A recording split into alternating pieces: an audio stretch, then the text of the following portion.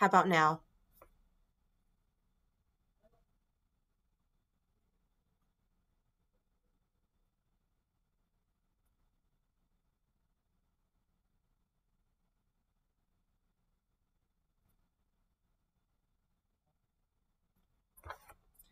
Testing, 1, 2, 3, testing.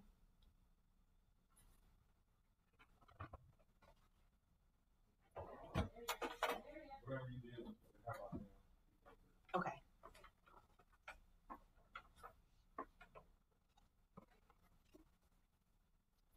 Thank you all for your patience. We'll be starting shortly.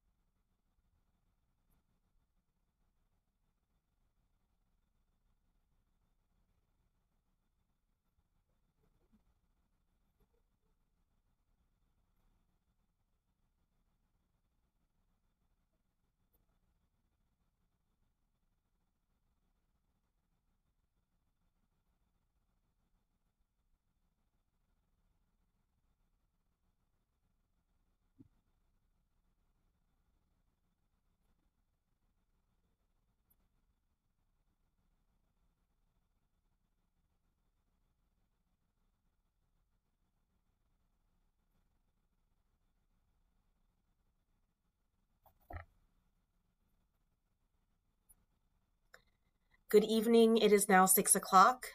My name is Mrs. Patricio, Rianne Patricio. I'm the head of school at Green Run Collegiate. I'm here to answer any questions or clarifications you need pertaining to the fall of school year. If you have any questions, Ms. Waters is helming the chat room, and between her and I, we will strive to answer your questions to the best of our capabilities. In order to access the chat room, you will need to be able to log into a YouTube account. So if you already have a YouTube account, please sign in. And if you don't, please subscribe to one so that you can access it. Special thanks to Mr. Staples, who made all of this happen.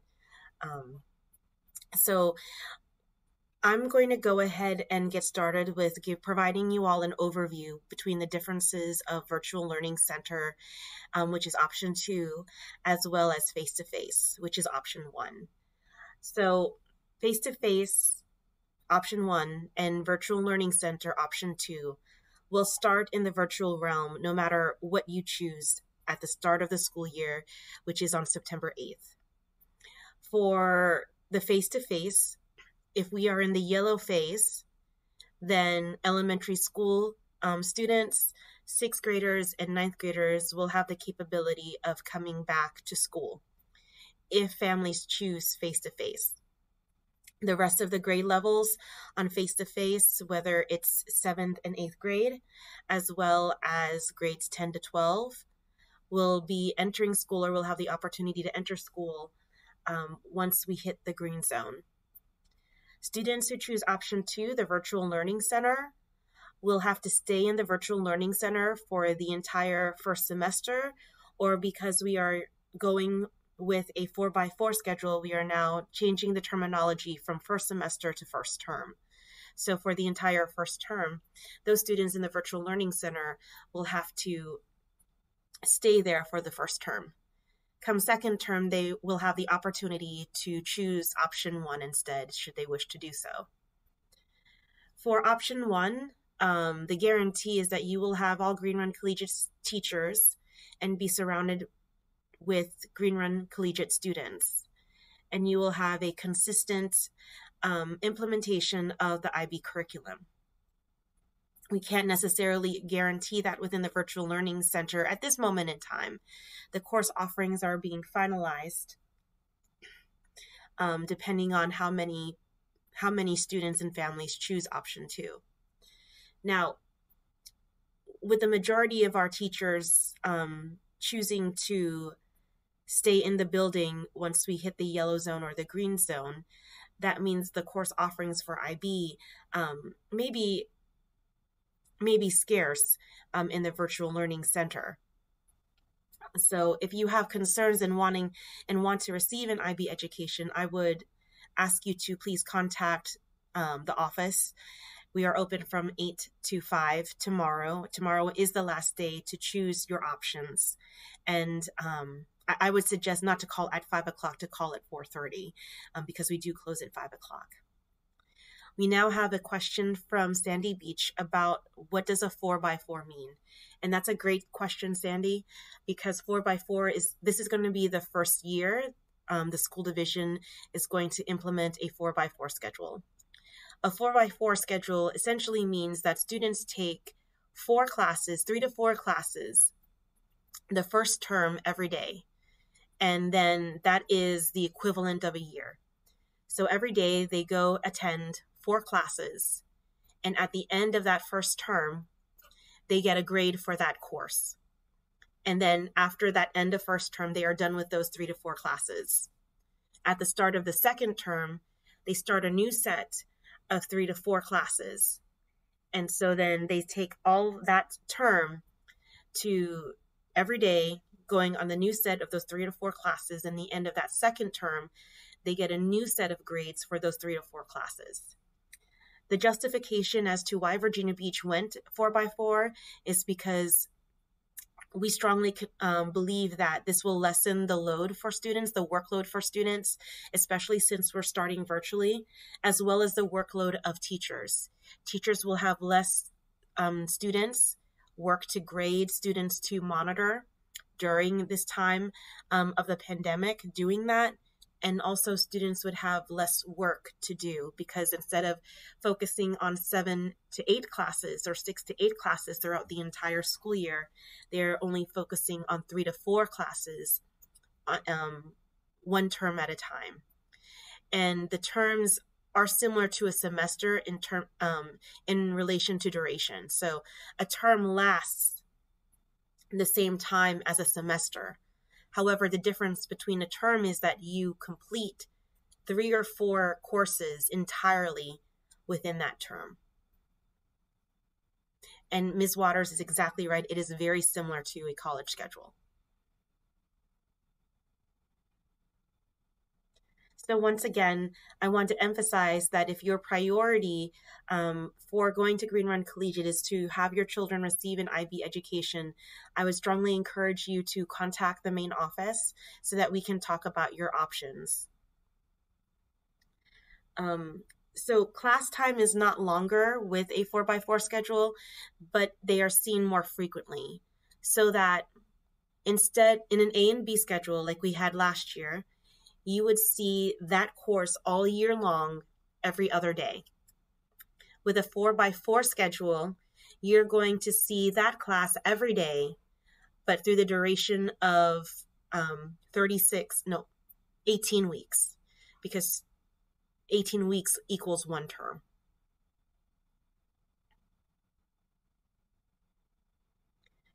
Champlain DAV 20, so students will transition with other students in virtual learning, and those students may be Green Run Collegiate students, and those students may not be Green Run Collegiate students.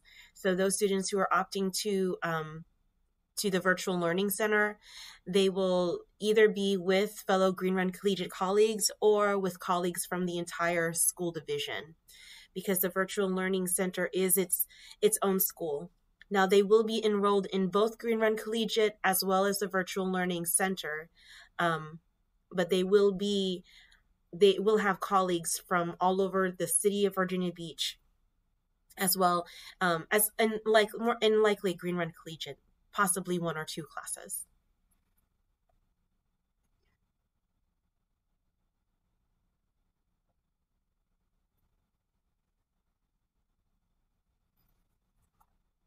I want to thank you for your time today and coming here. I know we did this yesterday, we're doing this today, and we wanted to make sure that we are providing you every opportunity to address your questions during this time, because we know that this time has been very difficult. It's been difficult for everybody, for all of our stakeholders.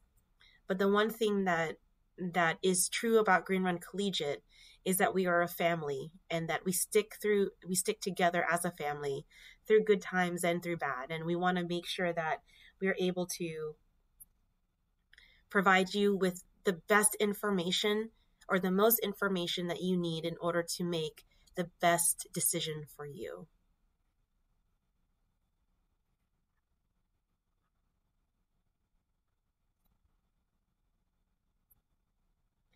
And Champlain DAV 20, I'm not exactly sure. I hope I answered your question. I'm not sure if I have. Um, I could interpret your question another way, is like, how will students transition back with other GRC students from virtual learning? So I'm assuming that I could also interpret that question as to when students come back from virtual learning center, how can we immerse them in the GRC way in Green Run Collegiate community and culture? And I would say that depending on when they return, whether it's the second term or whether it's at the start of the new school year, we definitely need to consider creating a transition program for our students, not necessarily for the new school year, because we do have a transition program for that. But I think it's a great idea to think about, okay, to what extent do we need a transition program for our students who are coming from the virtual learning center at the end of first term and coming back to us at Green Run Collegiate full time at the start of the second term. And so even though I don't have specific details about that, I do think that it's a great idea to keep in mind and to solidify plans in place for that. Sandy Beach, about your classes, about cores with the electives, it really depends on the availability of the classes as well as the availability of the teachers at that time. And so although we want to be intentional, we would like to ensure that students had a mixture of core and electives during the first term and the second term.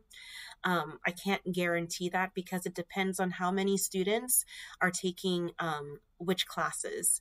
So for example, if we have a lot of students taking theater class, but maybe not a lot of students taking French, and I'm just using these two random electives, it could be that French is only possible in second term and not necessarily both terms.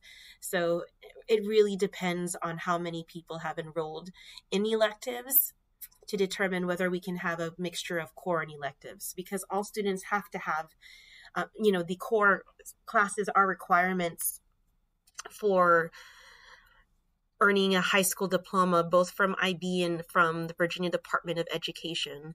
So for better or worse, they have to take priority than the electives. And then depending on how many students enroll in what elective determines the frequency of that class. Hi, Ms. Cannon. When students are in the yellow or green zone, will they be changing classes or staying in the same room with the teacher's travels? That decision hasn't been solidified yet. I do know that we're having conversations about both scenarios, Ms. Cannon, and so I wish that I could give you a solidified answer. The best answer I can give you during this time is that we are talking about both scenarios. And, I prefer one scenario over the other, but it really depends on what our numbers look like come the end of the day tomorrow, as well as teacher availability. And so we have to take those factors in, make sure those factors are taken into consideration. And then from there, we'll make our final decisions.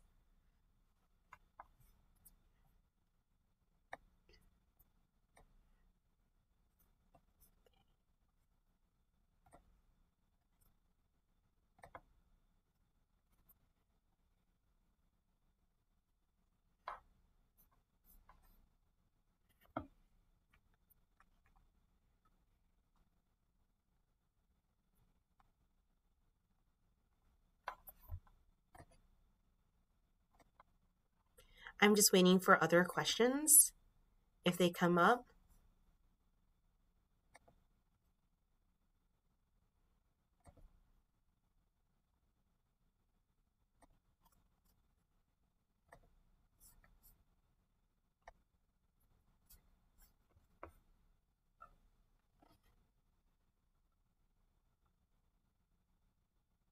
I hope you all are excited about tomorrow.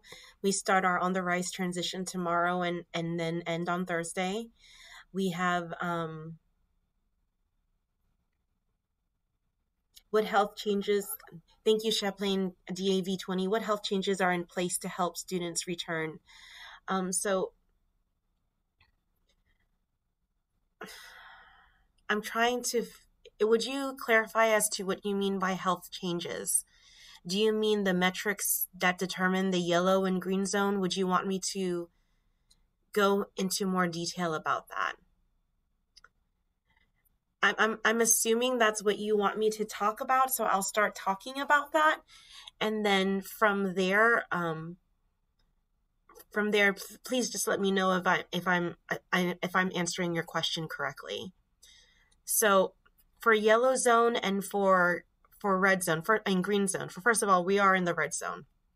We are nowhere in the health metrics to say that we are about to go back to school, or we're allowing our students to go back to school and our teachers to go back to school. As of right now, it is just not safe. We are firmly in the red zone. When we are in the yellow zone, I believe that, well, first of all, it takes two factors. And if you give me a little patience real quick, I want to make sure I have the plan with me.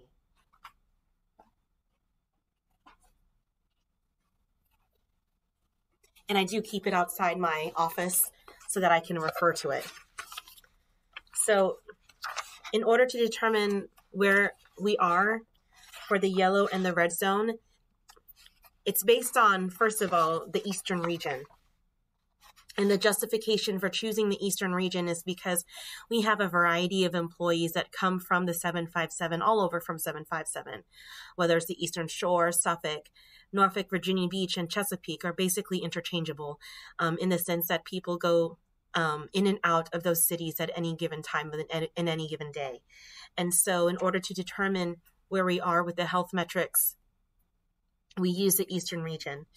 And the two primary data points that the school division is using is, one, the percent of COVID-19 test positivity rate for the past 7 days, as well as the number of cases per 100,000 per week.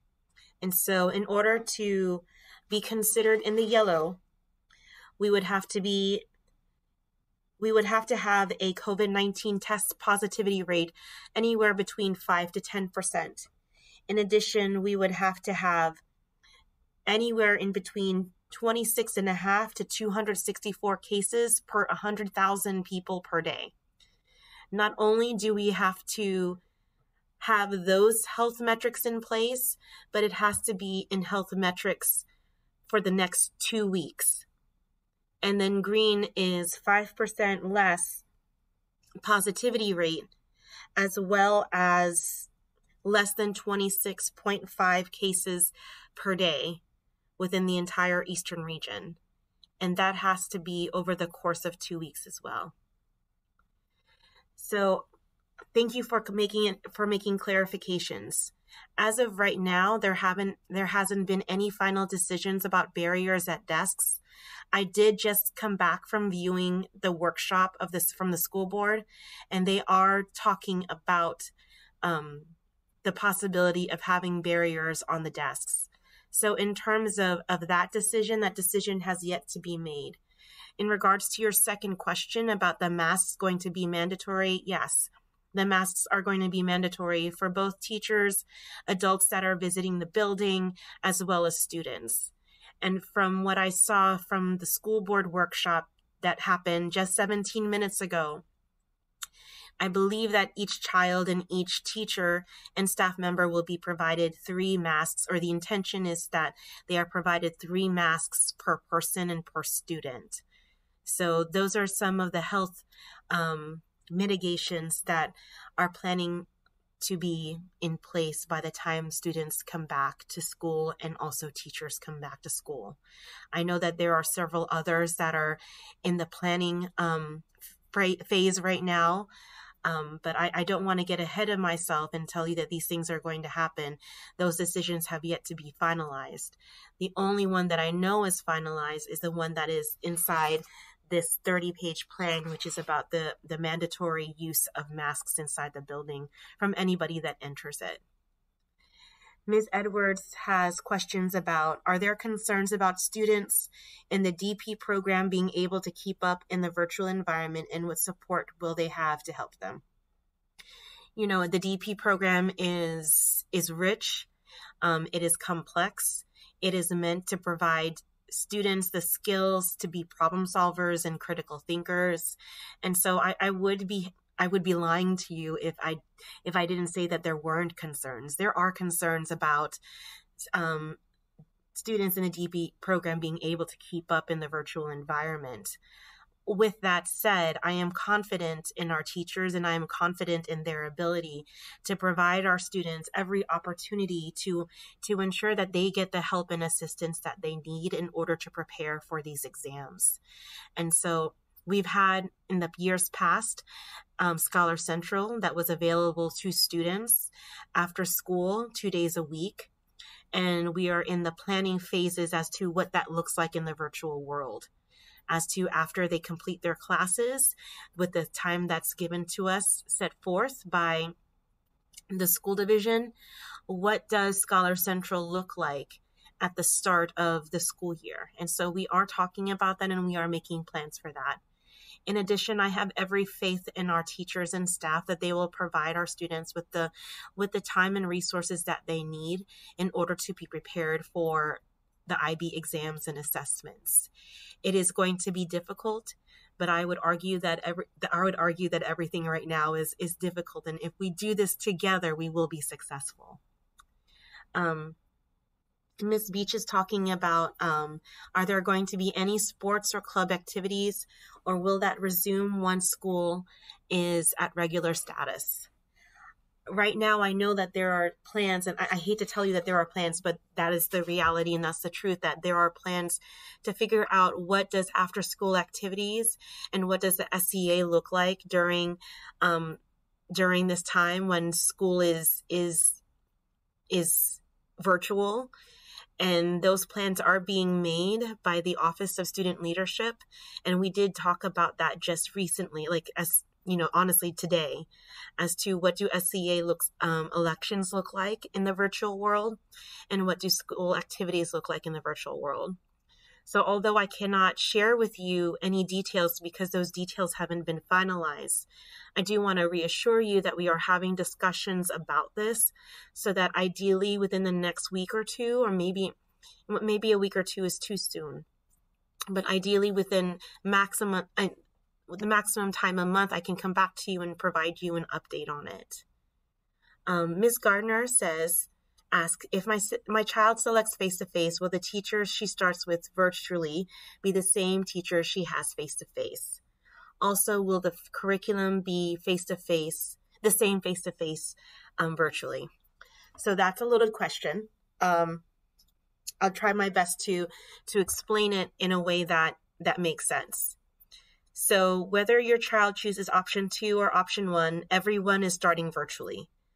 So we are starting virtually this year, whether you choose option 2 or option 1. Now, going to the heart of your question, Ms. Gardner, students who choose option 2 will not have the same teachers as option 1. So option 2, which is the Virtual Learning Center, some of your child's students and your child's teachers may be Green Run Collegiate, and they may not be. If your child chooses face-to-face, all of her teachers will be Green Run Collegiate teachers. And then also, when we are allowed back in the school building, our students and our teachers are allowed to be back in the school building together. Those teachers in option 1 will be the same teachers in the school building. That won't be the case for option 2 for Virtual Learning Center. So essentially, your students' teachers in the Virtual Learning Center will be a mix of, well, most likely, or maybe, I can't be 100% sure, but there is a likelihood that it'll be a mix of Green Run Collegiate teachers, as well as other Virginia Beach City public school teachers. Whereas if they choose option 1, their teachers will all be Green Run Collegiate IB teachers. The curriculum will be different from students who are taking face-to-face and also students who are taking the Virtual Learning Center. The Virtual Learning Center teachers are not trained in the IB curriculum. There are not a lot of teachers who are trained in the IB curriculum. And so I can't guarantee that all course offerings in Virtual Learning Center will provide you with all of your IB classes, maybe one or two. I can guarantee that all of your classes in face-to-face for Green Run Collegiate, that will be IB curriculum. With that said, we still have to wait until we're either in the yellow or the green zone in order to determine whether our students and our teachers can come back safely in the school building. Ms. Cannon, lunchtime will look different than it has been in years past. Social distancing will definitely be implemented. We are looking at and researching different models, but we haven't finalized a specific model that I can safely publicize right now. But I can reassure you that we're looking at different models of what lunch looks like. It will definitely not look like one lunch that we've had in the past 2 years.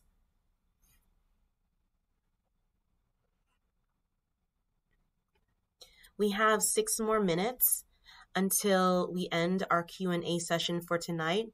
I just want to remind you that we have one more Q&A session left. It'll be tomorrow, same YouTube channel here at 6 o'clock to 6:30. If you have any further questions, please feel free to contact the main office, 648-5393, between the hours of 8 to 5. I would suggest to make your phone call starting at 4:30 and not necessarily 5 o'clock. That would, we would be very grateful for that. I'm here to answer your questions. Ms. Waters is facilitating the chat room to answer your questions. We're here to help you make the best informed decision you can about your child's education, and we want to help you get there.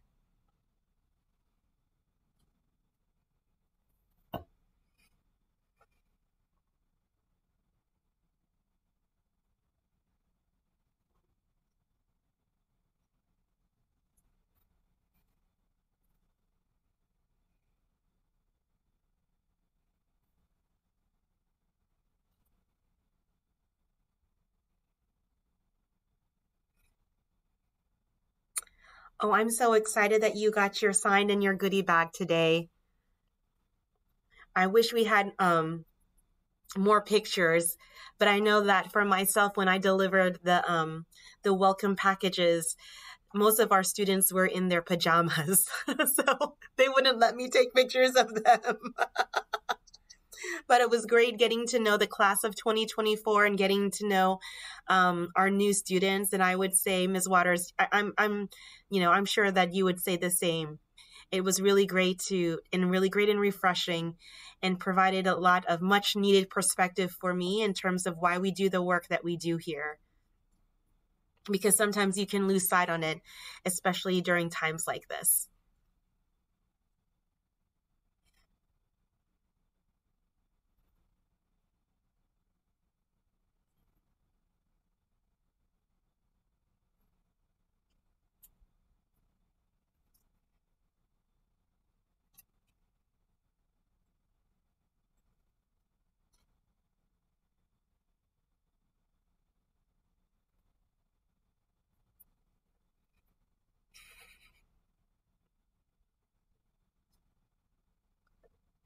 I love that your mom made you get dressed.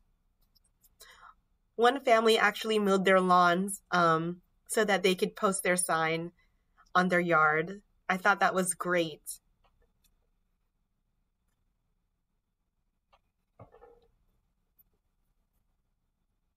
I am very grateful for you all to come here today and to really ask these questions, because these questions are meant to be asked. And we try our best to answer them to the best of our capability. Right now, we're living very much in the gray. And I know that can be incredibly frustrating. I know it's frustrating for myself. And so I really appreciate that you all are very patient with us and with the school division. in terms of how we're all dealing with this. It's the first time that any of us are really going through this, but as long as we go through it together, we'll get to the other side of this. I have every faith that we will get to the other side of this, as long as we do it together.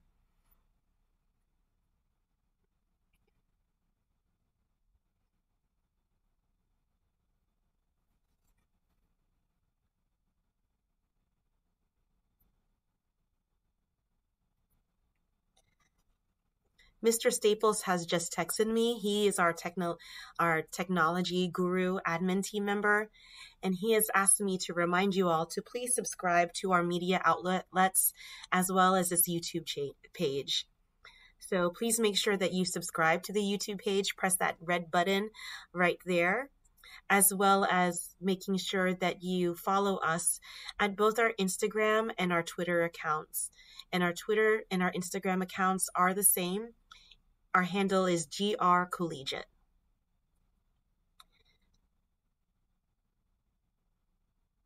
Ms. Edwards, I see that you're asking, is there a need to make changes to the IB program chosen based on performance, and what options are there? I am not exactly sure what you mean by that, and I apologize for it, because I can interpret it a couple of different ways.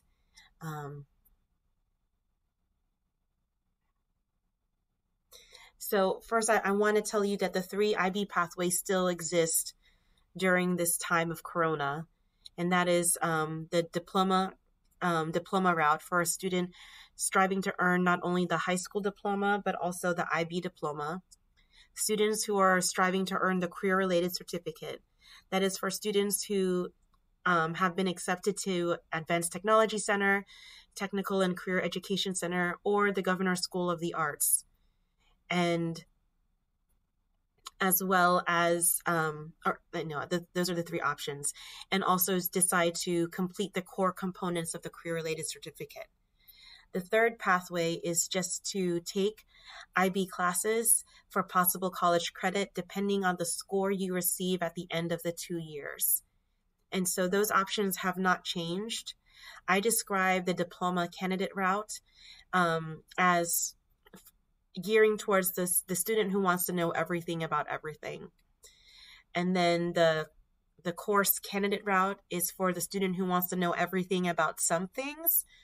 And then the career-related certificate route is for that student who really wants to get into a specific field right away and just immerse themselves in that field. And so those options have not changed. T-Girl, I believe that ATC will be virtual as well as hands-on. I just want to make sure I can confirm that. And I do have an email about that. So ATC will be fully virtual starting September 8th, regardless of whether or not you've selected option 1 or option 2. And then when it is safe to return face-to-face, ATC will move face-to-face with the rest of the school division. Students who have selected option 2 have the option to remain virtual only for their core academic high school classes, while they can attend ATC face-to-face when it's safe to do so. And I hope that's, yes, T-Girl, ideally they should be getting a hold of you about your decision and informing you about your decision. So just wait for that phone call. Ms. Edwards, we can talk about changing options for your child, but I think that's probably best to do with a personal phone call. So if you can call 757-648-5393 in between the hours of 8 to 5, and you can ask for myself, Ms. Waters, Mr. Staples, and Ms. Miller, and we'll be able, whoever is available will be able to assist you with that. Okay, everyone, it is 6:32. It's been, I'm sorry to say this, but it has been a long day, and I promised Ms. Waters, as well as my husband, to get out of here at 6:30. If you have any questions, we will be available via phone, email, as well as our last Q&A session tomorrow on YouTube at 6 o'clock. Thank you all. Have a wonderful night.